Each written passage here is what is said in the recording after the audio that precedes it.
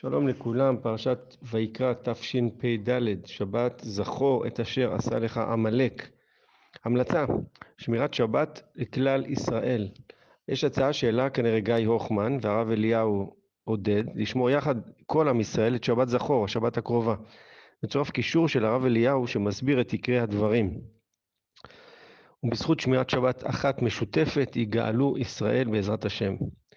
תזכורת לכולם, לשתי המצוות החשובות הנוהגות עכשיו: זכר למחצית השקל, 10 גרם כסף שווים בהידור 32 ש"ח לאדם, ומתנות לאביונים, שיהיו לביטול הגזרות הקשות על עם ישראל ולגזירת גזרות טובות בעזרת השם על עם ישראל.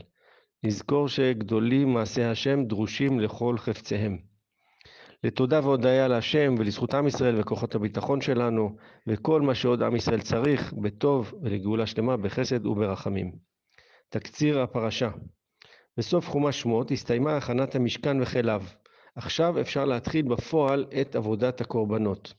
הקורבנות מגיעים מן החי ומן הצומח, מדברים מזמינים לאדם. קורבן עולה מן החי, בקר, צאן, שזה כבשים או עיזים, ועוף. פירוט עבודתם ודיניהם. קורבן מן הצומח, מנחת סולת, מאפה תנור, מחבת, מרחשת, שהיא כלי לטיגון עמוק. כל המנחות מותר שיהיו עם מלח, אך ללא חמץ וללא דבש. פרטי קורבן שלמים, עבודתו ודיניו. איסור אכילת דם או חלב, זהו סוג שומן מסוים.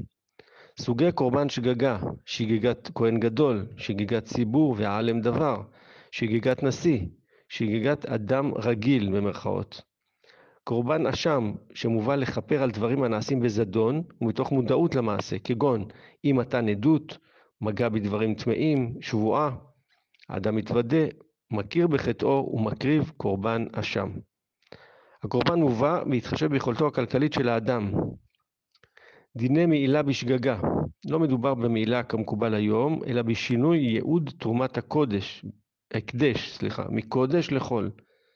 דיני גוזל ועושק ממון חברו, מפיקדון שנתן, אבדה שלא החזיר והלוואה, דינו החזרת כל הכסף, הוספת חמישית, הקרבת קורבן אשם, וכך מתחפר לו. נקודה למחשבה. כולם כותבים מתישהו משהו, גם אם זה פתק קצר. לכתוב בשכבות או בצורה מוצפנת, זה כבר עסק לכותבים מתקדמים ומתוחכמים יותר מהרגיל. נסו לחשוב על טקסט כזה שאתם מכירים, או אפילו לכתוב טקסט בעצמכם, קצר או ארוך לבחירתכם, עם כמה שכבות, מבחינת הידע שהוא מעביר, הרגשה, תוכן רמוז או מוצפן וכדומה. מה הקשר לחומש ויקרא, שהוא הקצר מכל החמושים, אבל התבוננות, סטטיסטיקה מעניינת והעמקה בסוף. מושג מהפרשה, גר כרמל, מנחת הביקורים הכלויה של העומר, העשויה משעורה, נטחנת, גר מלשון גריסה, בעודה כרמל כתבואה לחה ולא מיובשת. כדי לזכור אפשר לחשוב על הלחות והצבע הירוק של אזור הכרמל, אבל בעצם כרמל היא מילה מורכבת, קר מלא. קר היא מילה נרדפת לתבואה, מלא מדברת על מצבה של התבואה. כלומר, כאשר השיבולים עדיין מלאות בגרעינים מלחים, לפני שהיא מתייבשת. אם כתבתם פעם שיבולת חיטה טריה וניסיתם לאכול את הגרעינים הטריים בערקים, אז דומה לזה. אחרית הימים בפרשה.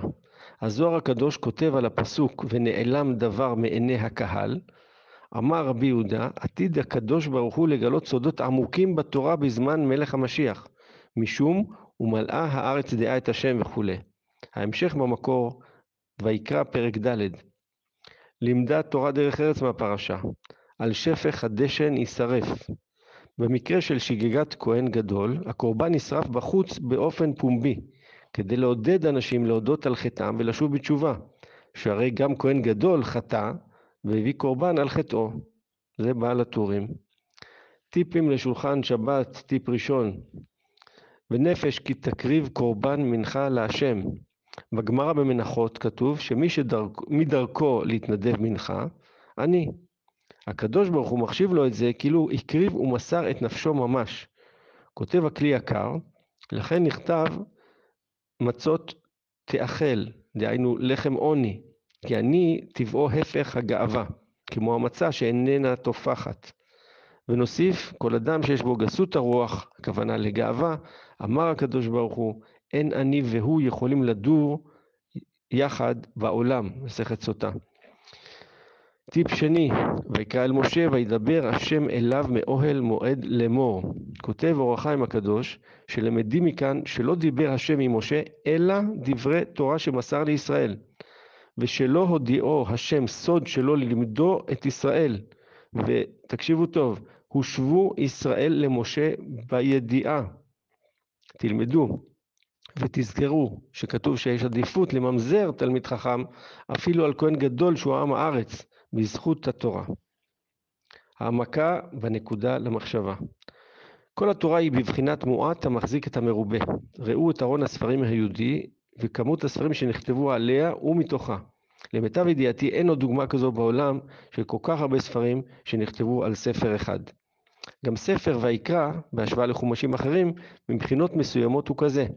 הוא הכי קצר, 27 פרקים, 859 פסוקים, כ-12,000 מילים, כ-45,000 אותיות, מי שרוצה נתונים מדויקים יש בתיאור הסרטון, אבל עם הכי הרבה מצוות, 247 מצוות, יותר מ-40% מכלל המצוות נמצאות בתוך כ-14% מכלל הטקסט שבתורה. מה הקשר לאחרית הימים? לצערנו נכון לעכשיו את המצוות בספר ויקרא אי אפשר לקיים, כיוון שמצוותן בדרך כלל בבית המקדש, אבל לא להתייאש, אנחנו מתקרבים לשם בצעדים מאוד מהירים, שיבנה ויקונן במהרה וימינו אמן. שבת שלום ומבורך, מי שנכנס אדר מרבין בשמחה, פורים שמח ורק בשורות טובות לעם ישראל.